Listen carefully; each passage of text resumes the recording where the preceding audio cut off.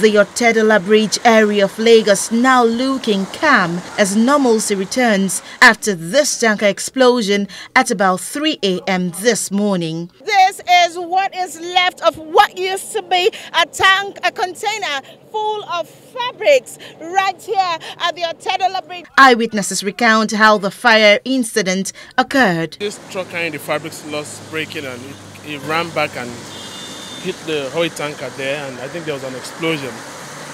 So we've been here about around 5 a.m. and firefighters have been here around I think about the same time, and they put out the fire. I mean, a lot of people have been here, road safety, commissioner of police, civil defense and all that, and we're thankful. I mean, damage is not much, as you can see. I mean, there are some cars we need to fix.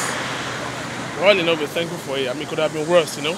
There's another tanker down there, and in the NNPC tanker down there. Down there, they were quickly able to contain her because that one is loaded with petrol. This one is loaded with diesel. And that was how everything just started. But thanks to the LRU guys, they were able to, handle the situation. Although the container is this is total already, but at least our car lot is safe. The Otedola Bridge tanker accident is the second in 2020. The general manager, Berger State Traffic Management Agency, says the agency has since stepped in to quell traffic in the area. Agencies were there, including the police, and they resolved it. And the truck has been taken off the road. Traffic on the road has now resumed to normalcy. Earlier on, there was a lot of traffic on adjoining side roads like CMD, going all the way back to 7 Up down to Alakbere.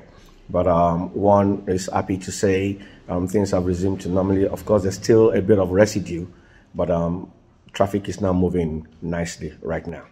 While millions of naira has been lost, no death has been reported so far. Mary Chinda for Plus TV Africa.